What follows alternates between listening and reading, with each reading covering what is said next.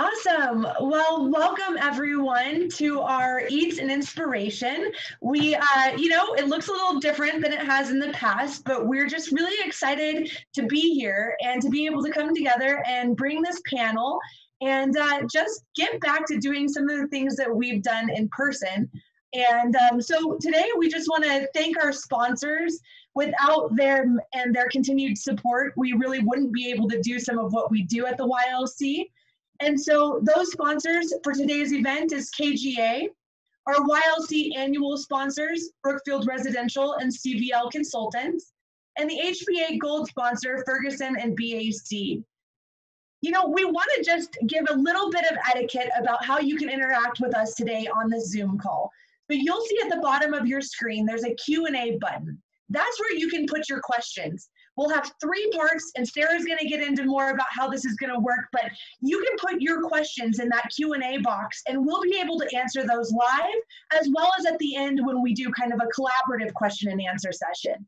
You'll also see there's a chat button down there. So please feel free to chat with the other participants as well as the panelists by using that chat feature.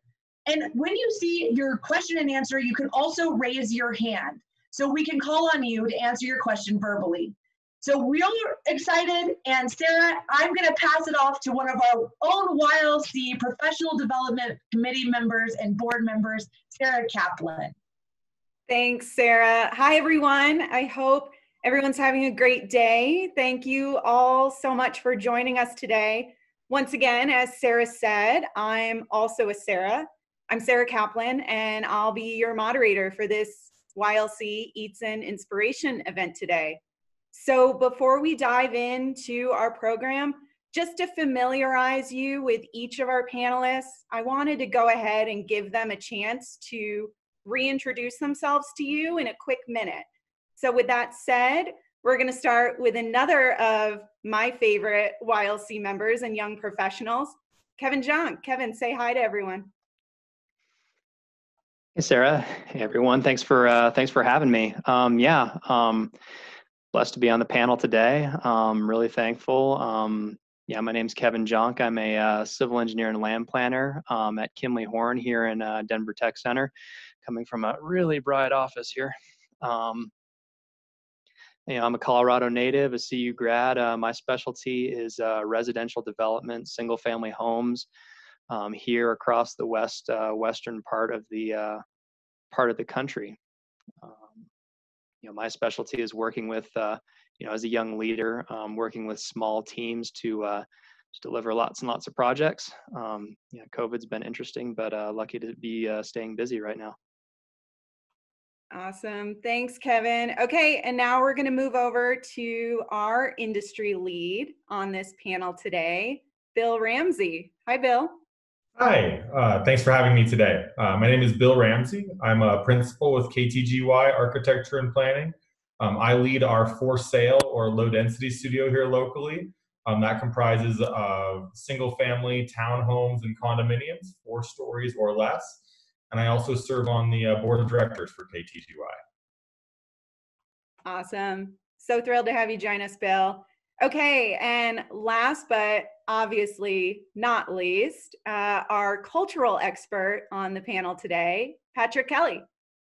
Hey everybody, really great to be here. My name is Patrick Kelly, and I'm the founder of Change Point Consulting, an organization we work with organizations, everything culture related, culture strategy, mergers and acquisitions, reorganization, really the internal engine of most organizations. So a lot of culture work and culture strategy. Like Kevin, I'm a Colorado native as well, born here in Denver, and love it. And I just had a couple weeks ago a little newborn, our first little kid. So if you hear the faint crying in the background, just know that's where it's coming from. So really happy to be here. Awesome. And congratulations again. Thanks. Super cool news. Okay, so as Sarah said, we are going to divide up our culture and communication conversation today into 3 main segments. So as you follow along with us, we're going to start off with defining culture. What is it? What does it mean? How do we live it? The second part is going to give you a little bit of an inside look at some of the successes and challenges that our panelists have experienced in either communication, culture, or just our new normal right now, because it's wild out there. And then we're going to wrap up with a super fun look ahead, where each of our panelists are going to share some thoughts and some closing points with you that we hope you can take away and put into practice in your own professional life or personal life. Cool? All right. And like Sarah said, we do have a Q&A function. So if you'd like, if we have time available, we'll be able to answer questions as they relate to each of our 3 parts. So feel free to type them on in as you think of them, and we'll queue them either live during our segments or we'll answer it at the end, either one. So with that said, we're going to start off with identifying culture. And what does it all mean? So company culture is that integral part of a business, and it's the backbone of a really happy workplace. We all have heard the word tossed around. We want good company culture. We seek good company culture. But how do we get there? So how do we start to define it? So Patrick, what are some of those key points or, key strategies that you look towards when you're asked to expand upon what is the philosophy of good company culture? Yeah, so culture is obviously a very broad term and can mean a lot of different things to a lot of different people. The way that I tackle it is not just what happy hours we plan or what our office space looks like, or the kegerator, but I really see culture as a strategy. Culture is what you do. You can create the best product in the world. You can have a great financial plan. We spend so much time as organizations planning annually what our budget is, what our forecast is, what we're going to do. And yet very little time of saying, how are we actually going to execute it? How are we going to get the best out of our people in order to be productive? And so I see culture as really the other side of that. It's strategy. It should be built into your plan. And so when I go through in here, I'm going to share my screen, a little chart that I often use when working with my clients is this idea. So hopefully everybody can see it. So the whole idea with culture is you want to create culture alignment. And I'll go ahead and say too, there's no one right way or one right culture. Every culture is unique and different. And that's what you want. You don't want a culture that attracts everybody. You don't want a culture that's bland. You want it specific for your group. So whatever you define and whatever you align around, you want it to be authentic to you. So what I really go through is saying, how do we create culture alignment? And it's really working down the chart here. You have your mission, vision, values, which most organizations go through. That's there. They've done exercises. It's on a poster in the lobby or what have you. The really big breakdown that I see of establishing and creating great culture is really the second half of that, from behaviors on. So really what you want to do in order to create a great culture is you can have values, you can have a mission and vision, but what are the behaviors that you allow in the organization? What are the clearly defined behaviors? There's an exercise I go through with a lot of my clients where when we look at our values and behaviors is we define it in terms of the 3 C's. So in terms of coworkers, clients, and community. So I often hear, honesty or integrity are core values that I see. Those are very broad terms that can mean a lot of different things to a lot of different people. And some person might think they're falling within that or not. But if you sit down as a group or as an organization, say, okay, if honesty is our one of our core values, in terms of actual behaviors, what does that mean between coworkers? When we say we're going to be honest between coworkers, what does that actually mean? When we say we're going to be honest with our clients, what does that mean? If we're going to be honest with our community, what does that mean? You now kind of create a tangible rubric and an idea of what it means to act and behave within a culture, not just these broad terms. When you go from there, then what you want to do is saying, okay, if we say the mission, vision, values, and these behaviors are important to us and we want these to be a part of our group, we have to make sure that our goals support that. And what I mean by that, really goals, structures, and incentive is, if we want to say we're going to act in this way, we can't have goals that incentivize another way. A very clear example of this, it happened a number of years ago and they're still dealing with it, was Wells Fargo. They, I think, have gotten $3 or $4 billion in fines because they were opening up fake accounts and doing some very shady practices. This was really a misalignment of their culture. If you actually go on their website, a couple of their core values are ethics first and do right by their customer. Obviously, behaviors did not match that. And that's because a lot of their goals and structures said, open as many accounts as you can. Whatever you have to do, you have to hit this number.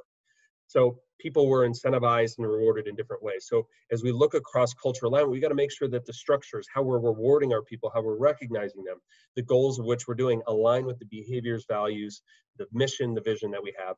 And that ultimately creates culture. I always say culture should be something that you feel. It's not something that you could really explain, but just an idea of, yeah, I'm happy to be a part of this. But in order to get to that feeling, there's a lot of intentionality that's required in order to get there to create that alignment along this path. So as we think about culture, that's really the perspective that I think of is how do we work as an organization to be very crystal clear of who we are, who we want to become, where we're going, and how we're going to create our structures and systems internally that match those goals. Awesome. Thank you, Patrick. And that's a great segue into my second question. How do we work as an organization? What are those core values? Who are we? And how do we put in place good culture and uphold it? So with that, I'm going to turn things over to our industry lead, Bill, because we know we want culture, but how does it flourish in the day-to-day? So Bill, as a leader with KGTY, how do you ensure that your company culture is upheld, secured, promoted, and valued? Well, I want to start by saying, Patrick, that was a perfect introduction to culture. I think that was really great. Culture really, it starts at the top. As Patrick said, you have your values and your mission and the things that you want your company to be. But culture is not a passive activity. It doesn't just happen. You can't hope if we all do the right things that it will flourish and become itself. Culture really is a proactive thing to create. It starts at the top by creating a framework for what you want to achieve, but then it hinges on how it actually happens. And that's through the activities that you do, through the way you get your work done, through trainings and all these things that are really active actions that you need to pass on along your team. One of the things that we like to talk about is parties and things like that. That's not your culture. That might be a reflection of your culture and a reflection of what it is like to work there, but that isn't your culture. Your culture really is the day-to-day interactions and the things that build the soul of a company, and how everybody can interact while they're there. So, to really make it happen, it has to become an important part of the company itself. Huge. Thank you, Bill. Appreciate that. And with that said, so Kevin, our young professional, how are you experiencing culture? How might a young professional experience this culture? Can you share with our listeners just how you are an active participant and a proactive participant in good culture, as Bill chatted us through? Yeah, Sarah, and I mean, to the attendees, I mean, you can kind of see how we're working our way down the line now to the, to the young leader side of things, which, I'd argue, is kind of, it's sort of the most, the most important part of, of a company's culture, because when it comes down to it, we're the ones responsible for, it comes down to one word, and that's engagement. The daily engagements that we have, you can have, just to use an example, like you can have a car producing, so much horsepower, but it only gets applied through the tires. So, I mean, from a young leader perspective, I mean, we're responsible for, moving that forward daily. And I mean, no more is that apparent than, right now during COVID, that, you need to, not only do we need to support each other as our peers, but we need to have the backs of our leadership. And I think it's it's something that, we support each other, but also, if the mission and goals, from our leadership, it's a two-way street where, if they don't necessarily align with, with our idea of things, we need to communicate right back, what our wants and what our needs are. Cool. No, very, very well said, Kevin, and great analogy as Sarah pointed out. Well, that's awesome. So we got a great perspective on what culture is, how to proactively support it and ensure it exists, as also how we experience it and how we're a participant in it.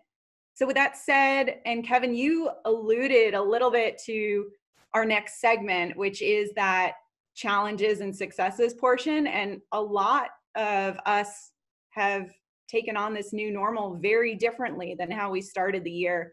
So to start us off, it's no surprise to our panelists, to anyone joining us today, that our workplace environment has shifted radically over the last 5 months. And we are all continuing to adjust each and every day to this new landscape, this new normal. And it's weird. And in this ever-evolving adjustment period, a lot of companies have found themselves struggling to preserve that workplace spirit. We're all working either remotely or within a smart social distance requirement, and our team communication and our FaceTime has depleted. So Patrick, in your experience, what holds a good firm, a good company, a good team back from really understanding and implementing a good environmental culture that can withstand these patterns and change that we're all going through right now? Yeah, there's a great quote I live by, not only in my personal life, but then in all my clients that I work with, is conflict arises when expectations differ. And so if you think about any kind of conflict you have with a friend or a spouse or a coworker, you can even look globally within different countries. Really, it's a variance of expectations.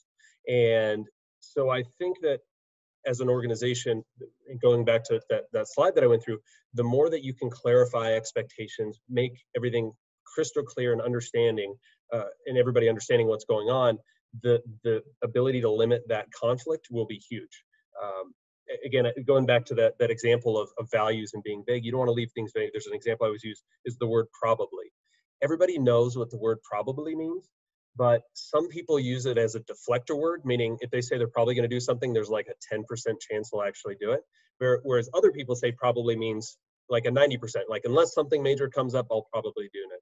Well, if two people communicate who have a different understanding of the word, there's going to be conflict, right? And so the more that we can be crystal clear about what we're trying to do and set those expectations is clear. And really the two biggest thing, and you hit on it, the areas that I see companies struggle with is really two sides of the same coin. It's trust and communication. Both feed on each other. When there's a lack of communication, we tend to trust less. We don't know what's going on, so we tend then to communicate less, and it's this downward spiral. So first of all, as companies, especially now where we're more remote, over communication is key, right? You can't communicate enough, or just make sure you're on the same page and checking in and making sure that everybody's knowing what they need to do. And I would say even too, getting more of that personal support. I think it's fair to say for anybody that is getting used to, or this is really their first experience of working from home, there's those feelings of isolation, and it feels a bit strange. Somebody said it's not work from home, you live at work now. So for a lot of people, it feels that way. It's you just live at work now. It's hard to turn off. So I think the more that you can build that rapport and that trust between your colleagues is important.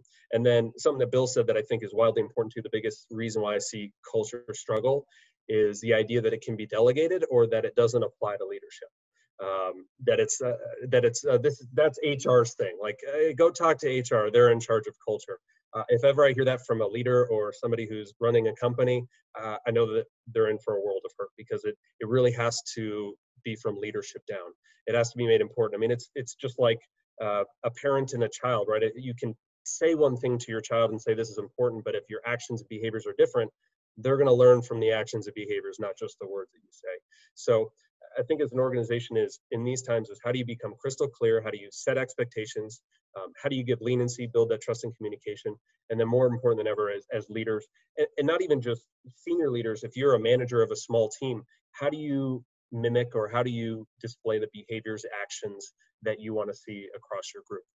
That'll help a ton to limit those challenges you have and set you up for success in this crazy time. Awesome. Very well said. Thanks, Patrick. And I love that phrasing or that understanding of the word probably, and it could be a real crutch. I will say I'll probably flub at least one more word during this webinar. So I just want to put that out there. That's my honesty and my transparency. Anyways, let's keep going because this is great. This is a great inside look at how we're all kind of dealing with this new normal. So Kevin, this might not be known for our attendees, but I know that you accepted a new position with a new company right at the uptick of March, right at the start of all this new fun. Can you Perfect elaborate timing. a little bit on some of your challenges and successes that you experienced in starting with a brand new team at the onset of everything kind of changing from what you knew? Yeah, I mean, like you said, it was at the very beginning of March, which was, a heck of a time to be making a switch. Little did I know that only a handful of days in the office, and we would all be sent home. So, it's something that was brand new to me, and probably one of the scariest things I've encountered in my career, because there's that worry, right? That if you're if you're the new guy, and no one's necessarily seeing you, no one's really interacting with you, and given how so many parts of the economy slowed down, there's I was scared. Yeah, for sure. um, in terms of a challenge, I mean, that was it right then and there. I didn't have that bond, that rapport with my with my coworkers. Even taking it a step further, I have an engineer that we hired, that she had a single day in the office before moving to a work from home environment. So literally did not know anyone in our office, and our office is about 160 people here in the Denver Tech Center. So definitely a culture shock for me. But as the weeks went on, we're what, 4 months into many of us still working from home. I'm here in the office. The office is mostly empty. But it kind of came from two places, our successes, and one was communication from our leadership. You know, so many of our peer organizations, or just organizations in our industry, people were sent home and they were kind of left in the dark, and there's just so many unknowns, and it breeds a lot of fear. One of the things that our company's been doing well is initially every week, the leadership of our office was having a Zoom call with us, a quick Zoom call, updating us on the status of the world, updating the status of our company, of our offices, and where we all stood. And that did wonders for our confidence and our security, knowing where we stood, as a team, that we didn't look up to our leadership and encounter silence. And I think second is, I I have I'm an engineer, so I'm also an introvert, and I have a fear of picking up the phone. And like a lot of my coworkers, and what we sort of did was we kind of we set up times to talk every single day. We actually carved out dedicated time to, whether that was 15 minutes or whether it was an hour, connect with each other every day, both within my team and to other people outside in our different departments. And coming out of this, as things start to loosen up, I've found myself really connected with people that I haven't even met yet. um, but it's sort of that daily engagement, repetitive and continuous. Awesome. Thanks, Kevin. And I'm sure it's going to keep getting fun from here on out. So now over to Bill. I want to hear about what recent changes you've experienced and how you've preserved culture through those experiences, and what steps might have you taken to pivot and respond to this new normal, but also maintain the key fundamentals in your company. Sure. So, yeah, I think that's right. I mean, basically, our cheese has moved, and so we have to sort of change the way we go after sort of keeping our culture alive. And one of the things is we're in a situation where you can't just try to wait this out. I amazingly have heard that from other leaderships and other companies, like, "Oh, we'll be fine on the other side of this." And to me, that's a recipe for disaster. If anything, it takes stepping back and thinking, okay, how can we preserve what we have through different means and different communication techniques? One thing that's really big at KTGY is sort of a collaborative environment, and that's very challenging to do remotely. So we've set up a lot of things, like we do a daily check-in every single morning at 8:30. We hop on a Zoom call with everybody, Typically that meeting is 5 to 15 minutes, pretty short, but it gives everybody a chance to just talk about what they're working on, ask for help, potentially help somebody else with everybody. And it just keeps that visual connection so it still gets to feel like a team. Kevin, you hinted on sort of the uncertainty within a company. One of the things that we've been doing as a board is KTGY has an internal messaging system called Connect. It's essentially Facebook for KTGY. It's everybody's home screen on their computer, and it's a way that we can talk across all of our offices across the United States. But we've been using it a lot lately to make sure we're communicating between leadership and staff members, where every single Monday our CEO makes a post just about what's going on in the company, what they might be seeing internally or in the industry, or what's going on in our world, just to keep that communication there on a very regular basis.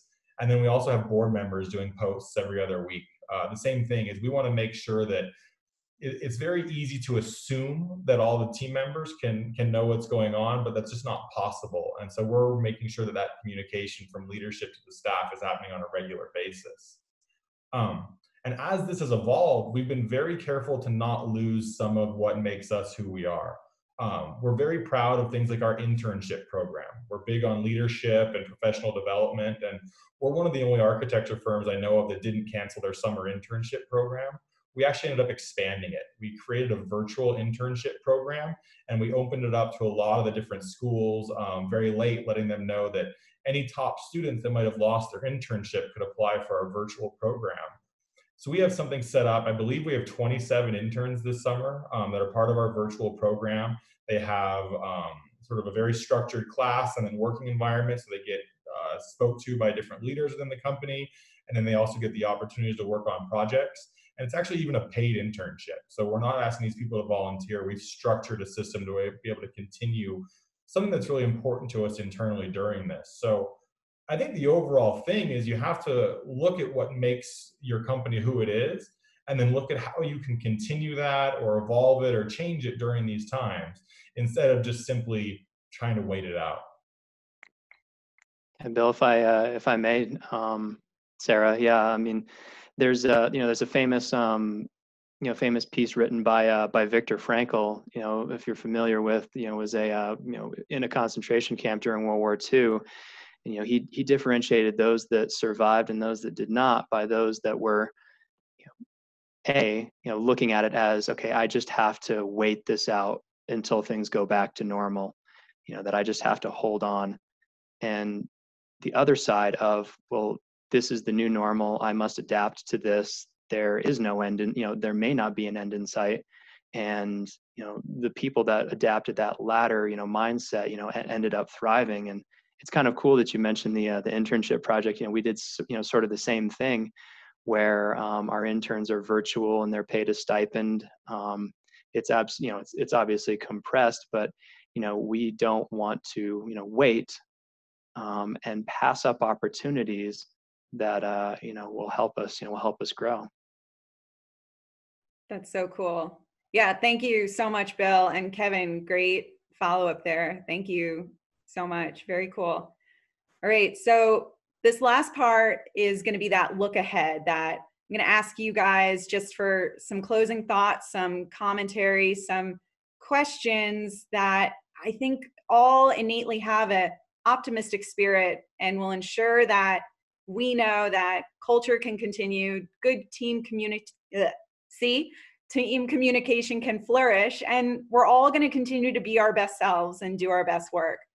Because the goal here is not just to survive, like Kevin said, but to thrive, to evolve, and to really build resilience. So, Kevin, now that this new normal is kind of staying the course, and like you said, we're not waiting this out. We're all pivoting and adjusting within this new world we're all exhibiting. What is exciting you, or what is making you kind of curious and kind of elated about what could come based on what we're all experiencing right now? Is there anything on the horizon or in the year or in next year to come that you're stoked about? I mean, it is the new normal, but I am excited for when I can go to a concert again.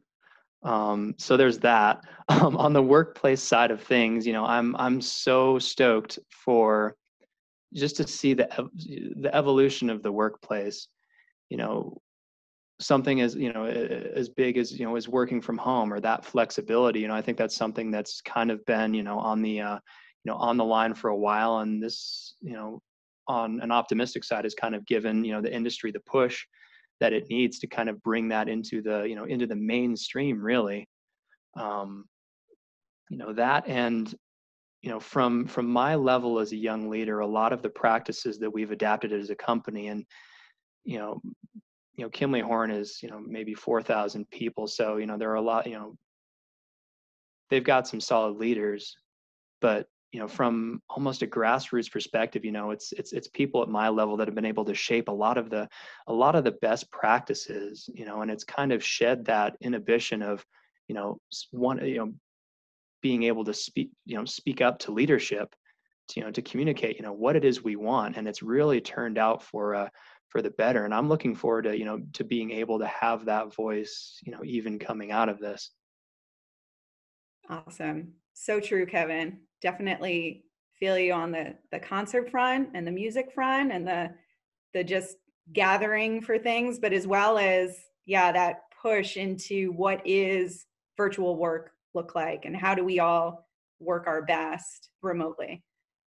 So with that said, I now want to pivot it over to Patrick, because especially working with multiple clients in multiple industries, you've probably seen some or heard some really good reactionary change that's coming out of this, and that could potentially create or help build a new foundation in some of those stabilizing points about good company culture, or reinforcing those stabilizing points in company culture. So can you share with us some of those reactionary changes you've seen, and where do you think we're going? Yeah, change is always hard. I would say one of the biggest obstacles when you look at culture change or anything in general is you get comfortable where you're at. And even though it might be better, sometimes it's there. There's a quote I love, and it's how does it go? Yes, I know I'm in hell, but at least I know the street names. And it's the idea that I know I'm not in a good place, but it's comfortable, and I kind of know it's why people tend to stay in a job longer than they are. Well, this COVID has forced everybody to change. Like, whether you like it or not, every business has been disrupted. And so I think there is incredible opportunity right now for every organization to rethink and redecide what they want their culture to be, how they want to work, how they want to grow, because we're already disrupted and we're open for change right now. And maybe open for change, but we're also maybe have experienced that change is okay. We can deal with it, right? When everybody works from home. And I've seen from a lot of organizations is that maybe some of their core principles or beliefs or understanding, especially from leaders, have been challenged, or if they've been forced to push away from them. Like, I know a ton of organizations that have always pushed back on work from home, right? And even though I can argue with them that really at the core of that is a trust issue, because there's always, well, how do we know they're working? Will they get this done? And I would always just say, so you don't trust your people? Oh, no, we trust our people, but I like to see and know that they're working. I'm like, okay, so you don't trust your people. So you have all of these kind of preconceived notions or beliefs that are now challenged or being changed, that I think, I would say not even reactionary change. For the last 3 or 4 months, most companies have been reactionary, and rightly so, trying to figure out what's going on. The quicker any organization can now start thinking proactively moving forward, and going back to that chart right now, is saying, okay, where do we want to go? Who do we want to become? What internal systems, structures, processes, how do we want to think about this? The quicker that you can start having some of those dialogues and conversations as organizations and chart that new path, the quicker you will, A, be successful and find a new normal, and 2, probably beat your competition. There's a lot of people lagging and struggling right now, and Kevin, you said that great quote of just adapting the new normal. This is the way it is, and I think it's important to understand too that the workplace has been changing pretty rapidly for the last 10 or 15 years, right? Even before COVID, we work fundamentally different than we did 10 or 15 years ago. This went a little quicker. I would say maybe the only benefit of COVID is everybody's not just blaming millennials now because of workplace changes. It's finally a different topic. Though I guess they're now blaming millennials for they're the ones getting most infected now, but I think that we got to understand that change is always happening. It's always going to be there. And instead of fighting, I see with what great cultures are doing, instead of fighting against change, is creating a dynamic culture that's always ready for change. Because next year is going to be different. In 3 years, it's going to be different. Don't build a culture for this point in time. Build a culture that can adapt to any point in time. And that goes back to those key principles we were talking about: building communication, building trust. How do you create a place where people can openly communicate what's going on? Because depending on what department you're in, depending on what office you're in, what state you're in, what team you're on, what level you're at, you're going to see things within your organization differently. And I think one of the biggest issues I see that happens is it becomes too much of a right versus wrong conversation instead of a what are you seeing? Example I always give is if you had this circle and half the circle was blue, half the circle was white, and 4 people were standing around it, and you ask them what does the circle look like, you'd get 4 different answers because they would only be seeing part of the circle. No one's wrong, but you just have a different perspective of where you're at and where you're sitting. The more that as leadership teams, and even as no matter where you're at, is take an empathetic understanding of what people are seeing, learn to communicate, because the more that you can communicate and build that trust of what people are seeing, the more you're going to be able to adapt to what's happening. Because a lot of your frontline workers, a lot of our young professionals, they feel some of the changes happening before leadership. So how do you create an environment where they can openly say, hey, here's what I'm seeing, here's what I'm going on. Bill, you said that with what your CEO is sending out. Here's the changes I'm seeing going on. How do you get those inputs from across your organization? How do you get people now, especially involved in the conversation of saying, we want everybody to help create the new vision, the new direction of what our culture is going to be. We want everybody involved of establishing how we work. What are the structures? How are we going to reward? How are we going to recognize? Not only will you get great diverse thought, but you'll engage everybody and people wanting to be a part of it that will lead great results moving forward. So I think the quicker that you as an organization can start having these conversations and see the unbelievable opportunity that's here to completely reinvent and rethink and reestablish good communication and trust with your team, you're going to be wildly, wildly successful. Awesome. Yes, Thanks, Sarah, Patrick. if I may. Yeah, go, Kevin. Yeah, I mean, I would agree that, there's an absolute opportunity to, as I would put it, go on the offensive, with, for us and, for the attendees, with your companies, so, potentially, sort of shaken up in structure, there's a chance to sort of re-solidify even stronger. Patrick, what you were saying about, creating a culture for, for a certain point in time, there's that, we'll say in general for companies, like that, we can no longer go to the bar together for happy hour. The kegerator's not there. We're all at home. Something that my team's done is we've shifted that thought to not be necessarily, okay, how many coffees can we get, or how many, happy hours can we go to? We started with, maybe it's a dreaded term now, but the virtual happy hour, but we kind of turned it on its side a little bit. And, our mission was to create, our mission now is to create opportunity for social interaction. And the way we kind of turned it on its side for our team was we would still have a virtual happy hour, but there was someone who was a point person for each happy hour that was responsible for sharing photos from a vacation or thoughts on a book they read. So it kind of gave them some airtime.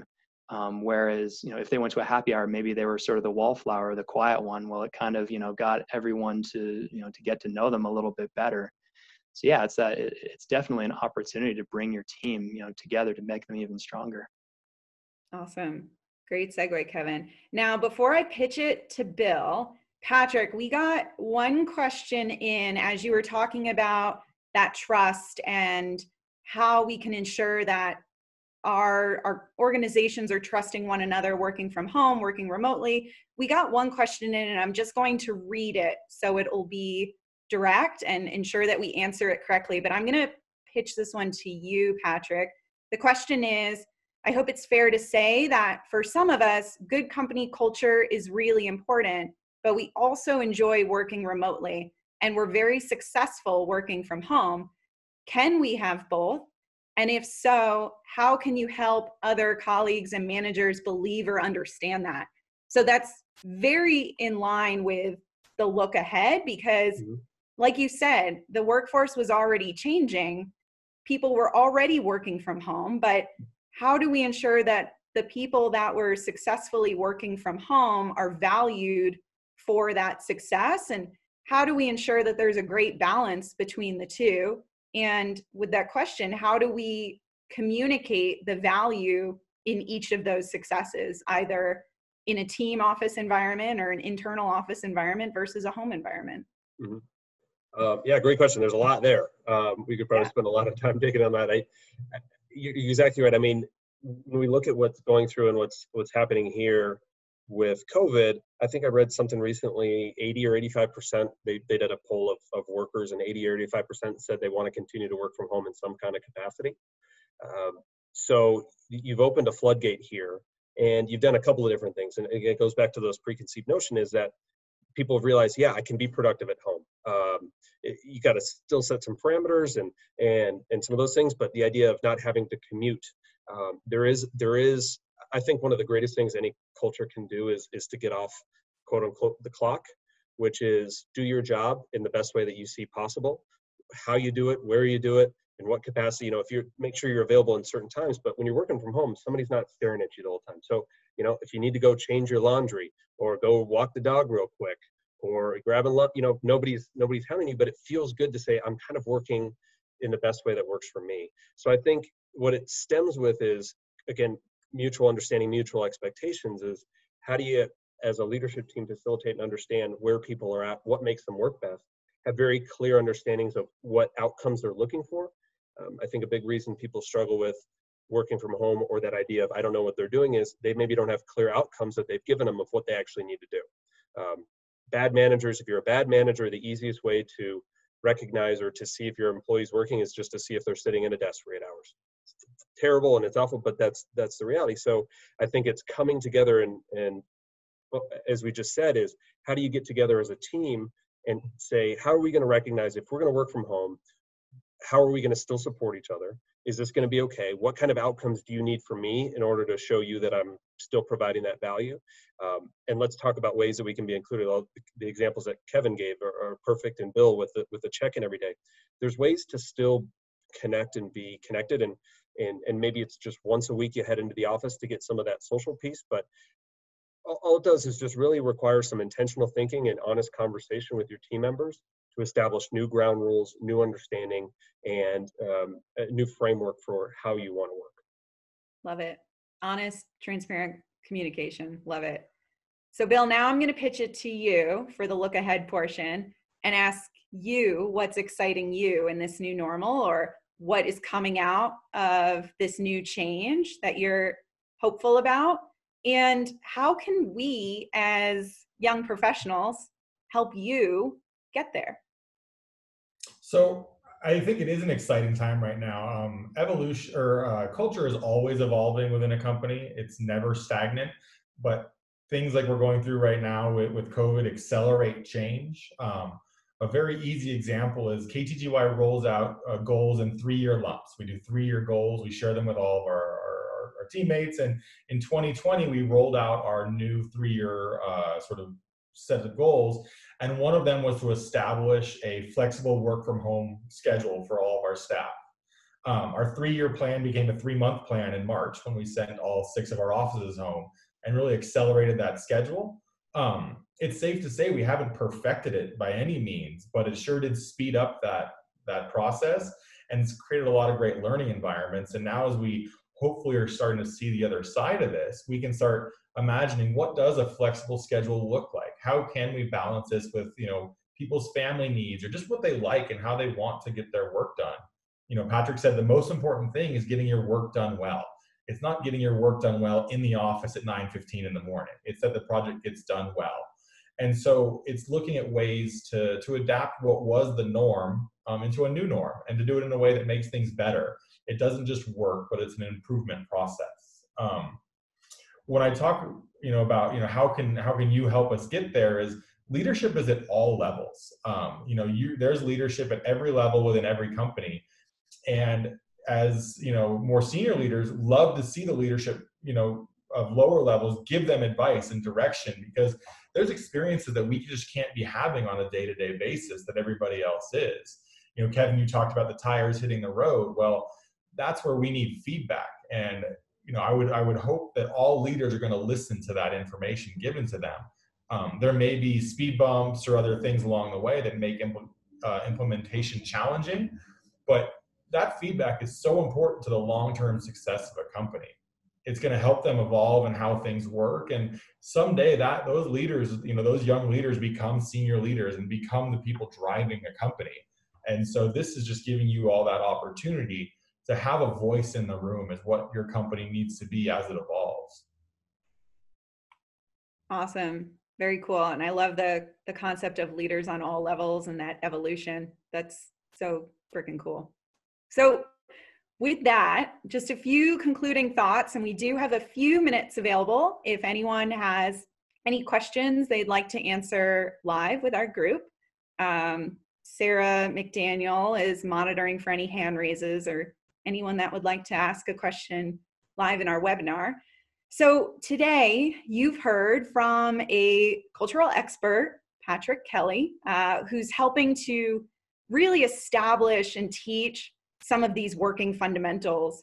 And you've also heard from one of our favorite building industry leads, Bill Ramsey, ensuring that these values are upheld and proactively promoted in our offices and within our teams. And you've also heard from one of our peers, one of our YLC members, Kevin Jonk, who's experiencing much of the same growth and development that we are all a part of and will continue to be a part of.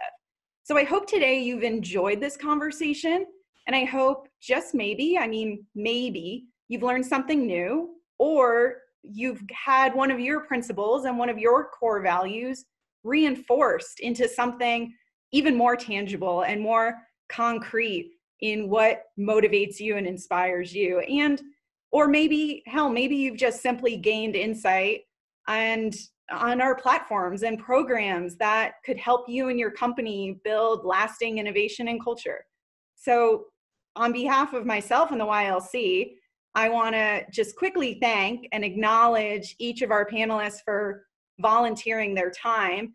And I will stop talking to see if we have any questions from the audience. Anyone? Sarah McDaniel, do you have any questions for us? Well, I just saw one pop up from Brian, and he says, I see the importance of check-ins and meetings when a work-at-home situation kicks off.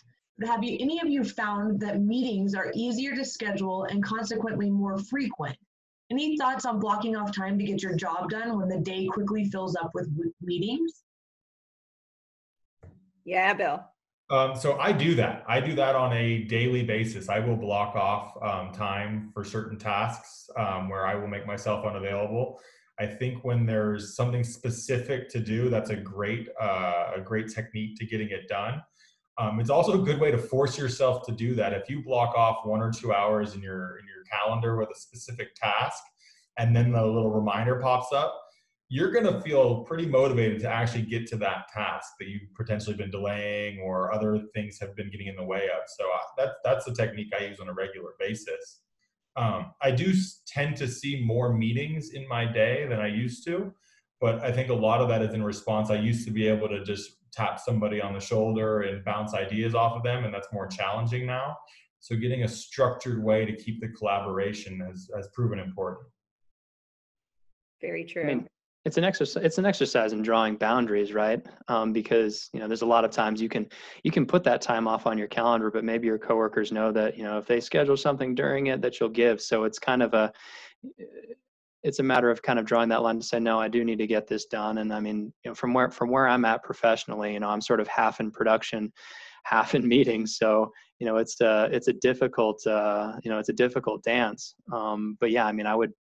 Like Bill was saying, we have a daily check-in every morning, and I try to keep, so many hours outside of that, as my get stuff done, time. And, I've communicated to people that, that's, that's my time to get stuff done, and they respect that. But it's all about, drawing that boundary and communicating very clearly that, that time is, sacred to you. Thank you, Kevin. Yeah, and a question also came into the chat, more of a backbone question. But yes, this webinar is recorded and it will be available for our HBA members and young professionals. Connie and Sarah might have a little more of the details on if and when it will be available, but yes, the intent of this webinar is to ensure that this learning is available. One of my learned benefits in this new normal is that there's a bunch of information. This would have been a live event and it would have occupied a certain part of time, but now we kind of have this weird ability to be able to look back and relive some of these webinars that we've enjoyed. I know I've benefited in recorded webinars. So yes, we will be recorded. Are there any more questions from any of our attendees, or do our panelists have questions for each other? Patrick, really quickly, I would be curious, with ChangePoint, I mean, ever since March has happened, I mean, what's the biggest pivot you've seen from, from your clients asking for your help? Maybe it's been beforehand, like, well, we want to establish, good culture broadly. I mean, has it been more pointed? Has it been, has there been a major shift in the services that you've provided? Yeah, I would say not a major shift, but definitely a focus.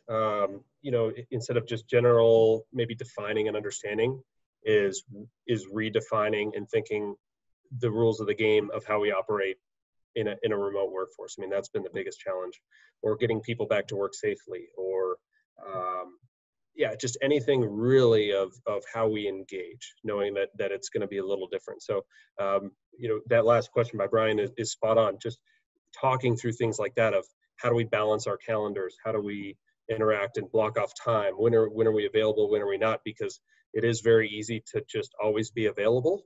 And so how do we set some of those ground rules of at a certain time, you're off, or you won't be responding right away. I think that's been the biggest challenge. And then on top of that too, I would say a big focus has just been how are we going to survive for a lot of companies? Double checking, are clients still around? What kind of work can we do? I think we're getting through that, and we're starting to understand for a lot of companies and clients, like, okay, we know how to survive, we know what we're doing, we know where our revenue source is going to be, and now starting again to transition to that proactive side of things of let's take this time to really redefine every aspect. Do our mission, values, vision, do those still align with what we're trying to do? Do they align with our structures? Are we rewarding and recognizing in the right way? It's just a great opportunity to rethink everything. So true, so cool. So I think with that, we are going to conclude our webinar today. I want to once again thank all of our panelists, or all three of our panelists, for volunteering their time to speak with us today. Our contact information should be available on the screen for you to have a look at. If you have any questions that you want to pitch to one of us after the session concludes. Patrick, Bill, and Kevin, thank you all so much. The YLC thoroughly appreciates your interest in connecting with our members today and volunteering your time. And the YLC will be following up with you after this webinar concludes to further extend our gratitude. What a great topic and what a timely event. Thank you for joining us today. And we have to close with something fun that I'm trying to perfect, the Zoom high five, where you like high five your neighbor if you're in the cube this way and that way. So I don't know which way everyone's screen is, so you can high five this way, but Kevin's above me, Patrick's below me, Bill's kind of off to the side. So high five, everyone. Thank you again. This was so much fun.